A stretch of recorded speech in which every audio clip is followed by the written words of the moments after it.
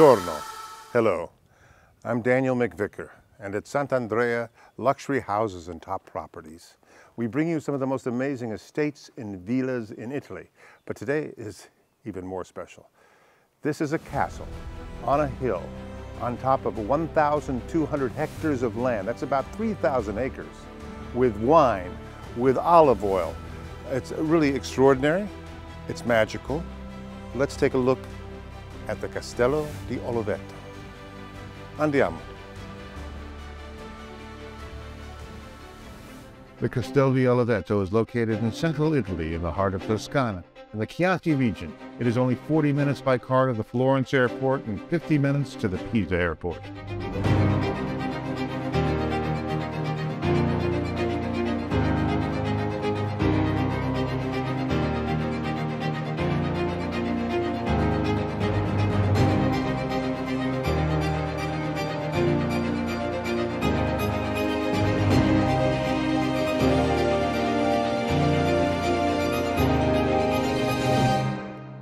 Here we are. We'll start with the courtyard here at the castle. And the castle was designed by Filippo Brunelleschi.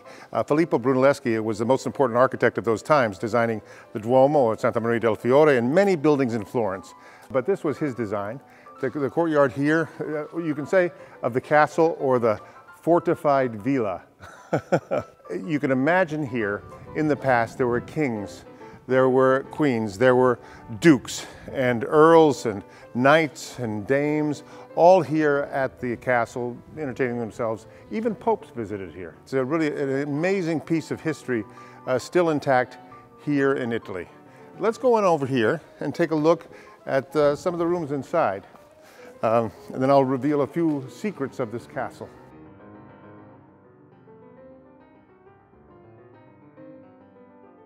Yes, this whole castle is enlivened by this continuing motif of the testamoro of the Pucci family, a symbol of the Pucci family that you'll see all over. It's a little bit mysterious. There are different stories about this, but you'll see the TTT on the headband. We'll talk about that later.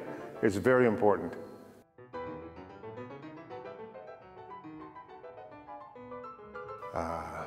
In this castle, you can imagine yourselves in the past, in noble times. It is a castle fit for a king.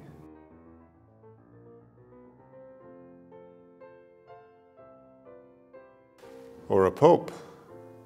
This is what they call the Pope's bedroom.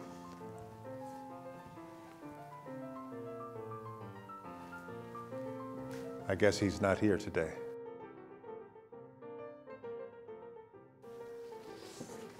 The family chapel.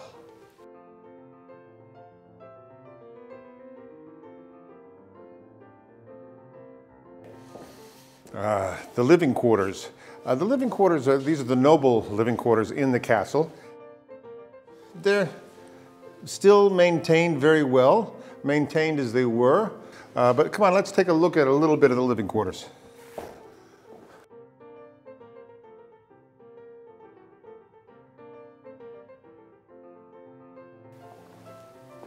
We see that the king, Vittorio Emanuele III, was a guest here of Conte Leone Guicciardini in this castle in 1928. Because this castle is a very special noble castle. It's from the family Pucci. No, not Tucci, Stanley Tucci. No, not you. The family Pucci. Yes, like the fashion designer Emilio Pucci, who's actually a descendant of the family. Yes, the wine is aging. It's mainly Sangiovese here, Chianti, and a little bit of Vermentino they make, white, some Merlot, some Cabernet Sauvignon. It's quite extraordinary. They produce over 350,000 bottles a year of wine. Let's go taste some. Here we have the olive oil of Oliveto here on the plate. And also I poured a little bit of the Leon X Medici red wine, which is a mix of Sangiovese, Merlot, and Cabernet. Of course, that was the Medici family who worked with the Pucci family most often, but there was some conflicts between them as well. But there's no conflict today with olive oil and bread. It's unsalted because, of course, the Florentine bread is unsalted because of a conflict with Pisa, as I recall. And the wine is a beautiful bouquet. And cheers to peace.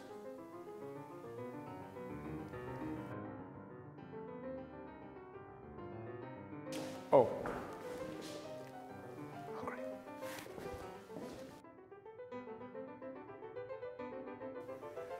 The testamoro with the 3 hammers on the headband, or the 3 T's.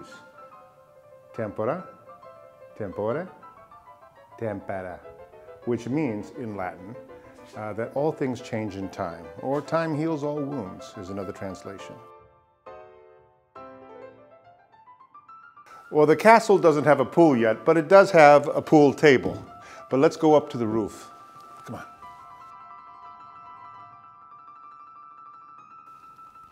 If these walls could talk, they would talk of battles, the protection of the Pucci family, the protection of the Medici family, all from another time. But now, you know what these walls talk about? Peace.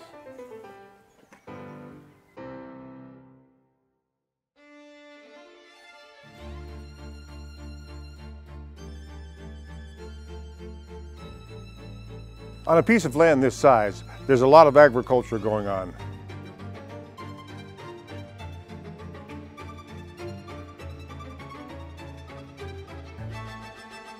There's the production of grain.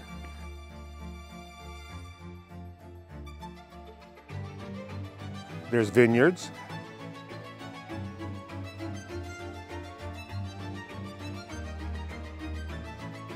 There's olives.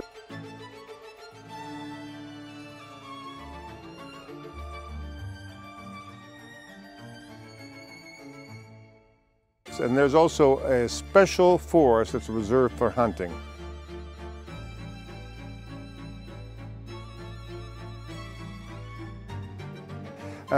Also, there's 27 structures on this property.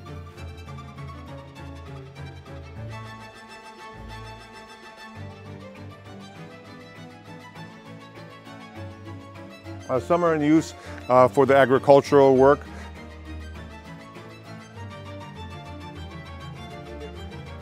Some are barns, some are villas where people live.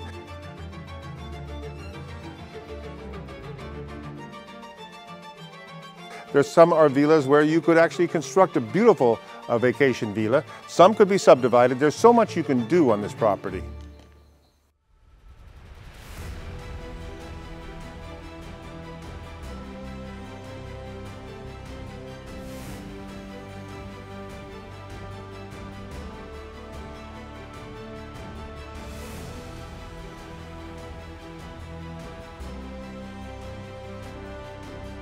I built a castle in the air, a radiant thing made out of dreams. Love's dear desire, its golden stare, not heavier than a hope was there. A thing of mist and rainbow gleams.